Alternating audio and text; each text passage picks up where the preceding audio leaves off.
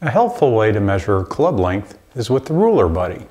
The Ruler Buddy is a template that we have on our website you can download and you print off, and all you have to do is tape it to the wall. It acts as an extra pair of hands. Let me demonstrate.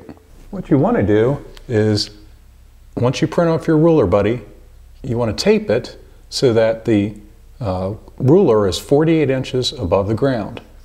Once you have that, it's nice and straight, then you're ready to go. Now, to use the Ruler Buddy, you want to use your 48-inch ruler like we demonstrated before, but what we're going to do is set it at the proper lie angle. Now, to get the proper lie angle, you'll have to go to the manufacturer's website or consult a catalog, and if you can't find that information, just use the approximate lie angle of each club in a set. You can use the Hireko catalog as an example.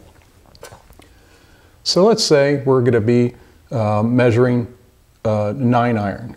It happens to be 64 degree lie. So what we do is set up our ruler up to the 64 degree lie, and we're ready to start. And what you want to do is take your club and just rest the shaft so it's against the ruler, and it should set by itself like an extra pair of hands.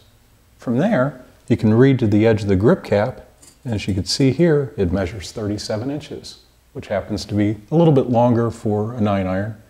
But again, that's what the Ruler Buddy is there for, is determine the proper length of the clubs that you're using.